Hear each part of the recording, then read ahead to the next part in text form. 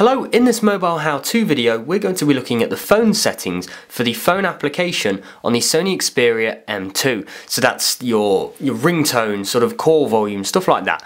Now this can be found in the settings menu, so we go to settings on the phone. We then go to under device call settings.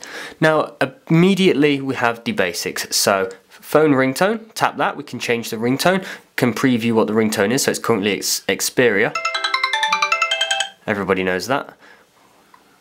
What about vibrate when ringing? Have that selected. That means that, you know, even if the volume's down but it's on a hard surface, then it's going to vibrate. It's sort of like extra volume. I like the vibrate when ringing feature.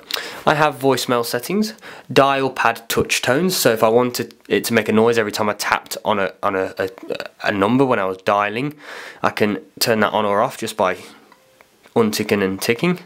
Reject call with a message, so if I'm getting a phone call, I can have a variety of messages that I can instantly send at the touch of a button. These are normally like, in a meeting I'll call back later, or driving, what's up, something like that. Fixed dial-in numbers, TTY mode, call forwarding, so if you want to forward all phone calls to another phone, call barring. There is also some additional settings. Microphone noise suppression, reduce background noise during the call. Recommend having that ticked. It just means that people in the background that are talking, the microphone's going to work overtime to make sure it's not picking that up. I can change the equalizer. Speaker voice enhancement, provide a richer voice listening experience during calls. Slow talk, slow down the speech of the other calling party. That's pretty neat, especially if you're hard at hearing and people talking fast is an issue. Give that a tick and it means that the phone will slow down the speech of the other calling party. Internet call settings, I can add accounts.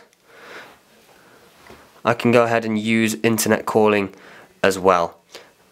So they're just a quick look at the call settings on Sony Xperia's M2, and in my opinion there's actually a wide variety. Thank you for watching and I'll see you in the next one.